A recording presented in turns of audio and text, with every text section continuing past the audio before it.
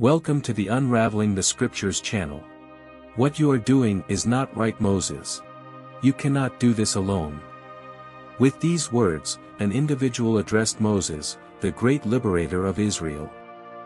But who dared to speak to him in this manner? And with what authority did they do so?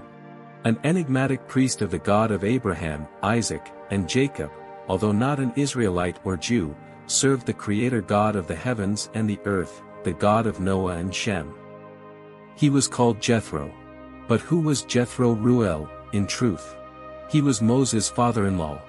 In this video, we will explore the origin and history of the character Jethro, Moses' father-in-law. Follow along with this content, the history and origin of Jethro, the priest of the Lord and Moses' father-in-law.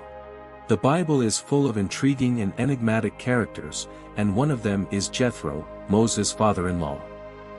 Jethro was an inhabitant of the land of Midian. His name, in Hebrew, is pronounced Jetro, while in Arabic it is Shoaib. The name Ruel or Rajuel was also associated with Jethro, and in Semitic Aramaic, he was called Ruel. Ruel was the name of Moses' father-in-law, Jethro, which carried the meaning of his excellence or his posterity. This title was attributed to Jethro due to his importance as a prominent priest in Midian. However, he was not a priest of pagan deities but rather a priest of the God of Shem, associated with the God of Abraham. As for Jethro's origin and lineage, he was connected to Abraham, although he was not an Israelite. He belonged to another people who also had ties to Abraham. This people were possibly the Midianites. Midian was one of the sons Abraham had with Keturah, his second wife. Keturah gave Abraham 6 sons, one of whom was named Midian, giving rise to the Midianite people, an Arabian tribe located in Saudi Arabia. In our next video, releasing on Thursday, we will delve into a special topic about Keturah, addressing the request of many of our subscribers on this channel. She had a significant relationship with Abraham and gave rise to significant peoples, including the Midianites. The Bible reports that besides Jethro being a descendant of Midian, which in turn traced back to Abraham's lineage, it also mentions that Jethro had another ancestry, being a Kenite.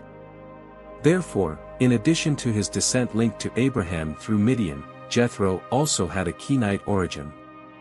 The Kenite constituted a Semitic group, originating from the Semitic lineage that traced back to Kedema. According to some sources, this lineage was associated with Ishmael, making the Kenite an Ishmaelite tribe. Others argue that the Kenite might have had their roots in the Aramean tribe, specifically a tribe from Sirius. The most plausible hypothesis is that Jethro's Kenite ancestry possibly originated from the tribe of Kedema, linked to the Ishmaelite lineage. The Kenite traced their descent back to Kedema, mainly because the renowned Ishmaelites had become significantly intertwined with the Midianites. In reality, they are grouped together in biblical genealogies. Jethro is recognized as a priest of Midian due to his role as a priest of the Most High God in the Midianite region. This clearly illustrates that there were other worshippers of the God of Abraham among the various lineages descending from Abraham. This was not limited to the lineage through Isaac but also included that which came from Midian, who was a legitimate son of Abraham with Keturah. It's worth noting that Jethro, interestingly, is also Moses' father-in-law. It was Jethro who gave his daughter Zipporah in marriage to Moses when Moses spent about 40 years in the region of Saudi Arabia, specifically in the land of Midian. The Bible reports that Jethro was the father of at least 7 daughters. He also had at least one son named Hobab. A little-known curiosity about Jethro's life is that, although he was a man of Midianite and Kenite descent, his wife was not from the region of Saudi Arabia, nor did she have a Midianite or Semitic lineage.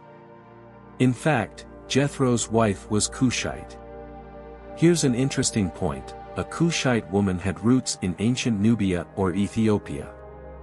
The term Cush in ancient Hebrew and also in Aramaic was used to refer to people with darker skin tones. The word Cush literally meant black or blackness.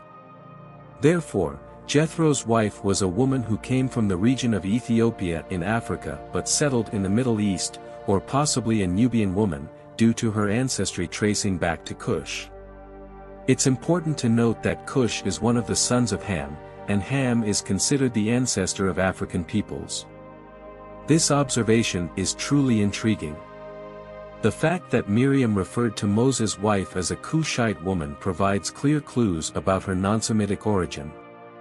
This designation suggests that her Cushite ancestry was not linked to her paternal side, which was Semitic, but probably came from her maternal side, possibly from Ethiopia, Nubia, or another African region that migrated to the Middle East. Jethro played a crucial role as a mentor and instructor to Moses regarding celestial matters and the history of Semitic peoples. This was because Moses, having been raised in the Egyptian court and being unaware of the truth about the Israelites and his own ancestral heritage, needed this education. Jethro shared details about the Semitic lineage, the descendants of Abraham, Isaac, and Jacob. He conveyed to Moses all the knowledge he possessed about God.